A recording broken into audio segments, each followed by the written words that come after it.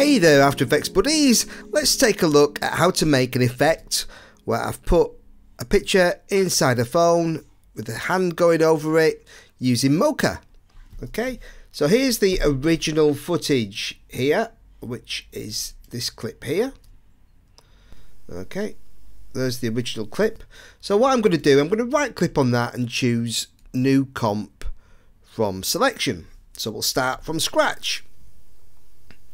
So what I need to do now is I'm going to track this with Mocha.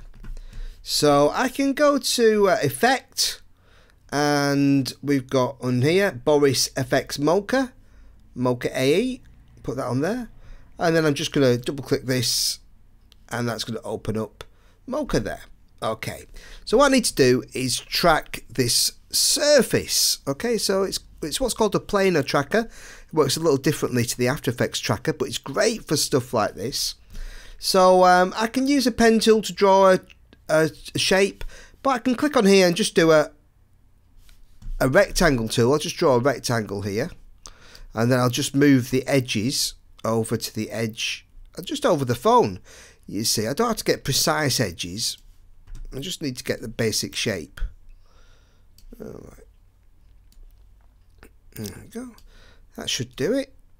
Okay, so I'm just getting the phone in like here, and what I'm going to do, I'll do transition, scale, rotation, skew. It's moving forwards and backwards a tiny bit, so maybe do perspective too. Okay, so then I just hit this track button and I'm going to track this forward. Okay, so off it goes, tracking away. See up there, tracking. Okay, and it goes at the bottom. So it shouldn't take too long. It's a fairly simple shape. The great thing about Mocha is it's ignoring the finger. The finger's not interfering with the track, which is great for this kind of thing. Here we go, almost there. Okay, that's done. Now what I can do to set within this, I want to set the shape for my corner pin effect. So I'm going to click on this where it says surface here and choose show surface. Okay, and I'm going to move the corners of this surface inside here to just what I want to be my new screen. I'm going to go slightly over the edge. You'll see why later, because I'll kind of put, because I want to make sure I don't get any green in here. Go past the green a little bit. Okay, so I've got just on the edge of the phone there. That's that. And what I can do is I can click to show grid.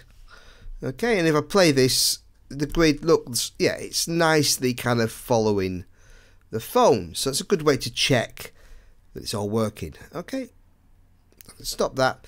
And what I'm going to do now is, all I need to do is hit save on this. So I'm going to click on this little downward arrow to save.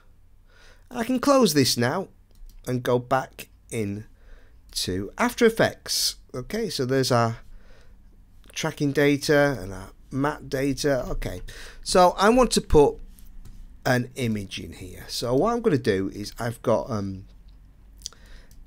Gretel here. This is my, okay, and now if I apply the tracking data here, what I'm going to do is I'm going to pre-compose this layer. So I'm going to pre-compose. Okay, and I'll move everything inside the new comp. So this will reset the composition. I'll call it Gretel. Okay, here we go. Okay, so I've got the pre-comp. Now if I took this tracking data here, okay, I'm going to put it on this pre-comp, and we're going to see it's not going to quite work yet, but I'll show you how to fix it. So what we need to do is we need to create the track data. The track data has been stored in Mocha, okay, but we need to get it into After Effects because we've got no keyframes or anything yet. So if I go create track data, okay, layer 1 was the layer I created inside of Mocha for tracking. So I'll click on that little cogwheel there and hit OK.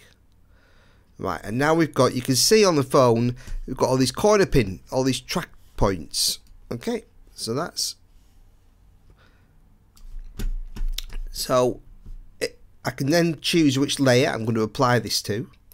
So I'll put it on Gretel and hit apply export. So there you can see, obviously, poor Gretel there has been squashed. Oh no, but that's okay. I'm just going to open this pre-comp, and on this layer I'm going to just choose fit to comp. So it's all stretched out in here, but of course back in our main comp it's been kind of reset to the right size. Perfect. But what we've got is we've got this the finger coming over here. So we see a lot of footage where you've got a keyed phone, so we've got green on the phone. So we can duplicate this bottom layer. I'm going to do Command D, duplicate, and I'm going to just drag this up on top, and then go and find in my effects and presets. I'm going to use the key light effect, but I'm actually going to use the key light in the preset folder, because it's also got the spill suppressor. Because what we'll get is we'll probably get some green spill around this finger. So by using the spill suppressor, that should just help clean up the effect. So I'm going to drop this onto the top layer, okay, and use the eyedropper tool to select the green. Okay, now that's popped out, but we've still got a little bit of green left here, and we can fix this quite easily. And a good way to fix this is to go over in our effects settings here, okay, to change from the intermediate result. When we use the key cleaner and spill suppressor, it works better on the intermediate result. The reason is the final result adds some extra color correction which interferes with the spill suppressor. So this actually works better. Okay, it's just one stage below this and you'll get a better spill suppression. So okay, but I'm going to switch that up to the screen map, okay, and I'm not really worried about this bit because that's all duplicated underneath. But what I want to do is just roll open the screen map, and in this dark area, okay, I'm just going to clip the black until those X's all disappear. Okay, so I'll roll that up maybe to about 50%. Okay, so when I go back to my intermediate result, now we've got the old finger back. So I'll turn on the spill suppressor, okay, and that removes the green spill around the edges of the phone and the finger. So there we go. So we've now got Gretel in the phone. Got the finger coming on top. I'm just going to come to here where the finger hits. So about here, I'm just going to open this again, and that's where I just added some text here. Did the word Gretel. And because this is going to obviously get squashed, what I did was I made the text, I used the text scale for the width to make the text a little stretchier, okay, and then did this, moved it over here, and I'd like this to animate on, and so as if it's appearing from this point. So oops, what I will do, I'll use a mask. I'll just mask out the edge here. I'll just use a rectangle mask. Do that. Okay. And I'll change the mask from add to subtract. Okay, so anything outside of the mask is what's visible. Okay, let's Gretel there. Oops. Let's hit mask. Just move it along a bit. There we go. So I'm going to do the back to here. So I just want it to be from about. So there it is. So I need to animate this on, and I'm going to do it from the point where his finger touches. About here. Yeah. So I'll just open that up again.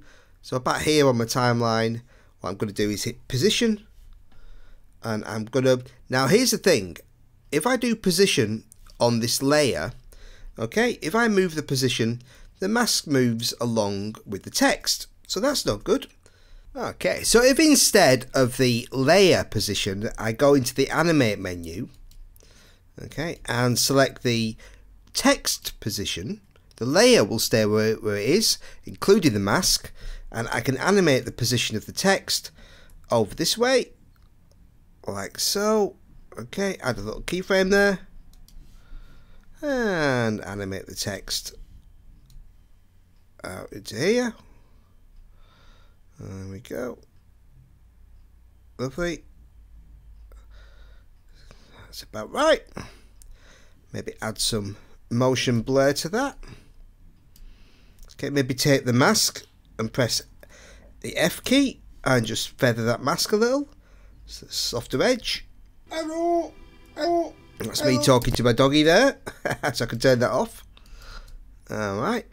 Oh, little Gretel. There we go. So now that text is going to pop out from underneath the finger. Alright, so I'll turn all the sound off there. Alright, boom. And there we have it. Finger comes in. We see the finger over the phone, thanks to the green screen. And thanks to Mocha, we've got the image in the right place. And everything is good. Okay. What I also quite wanted to do, I kind of wanted just the edges to be a little bit darker on this, maybe have a little border, because it's a very fine little line around here. So another thing I could do, I could just go back into here, I could take my shape tool, okay, and set the fill with the Alt key to little red line through it, no fill, have like a black stroke, and say it's something quite chunky, like 60, 70, something like that. And if I just kind of double click on this, I'll do it on the rounded rectangle, and just double click on that. Okay, it'll give me a border, and so back in here I've got a little extra border. There we go, and that can be your finished product.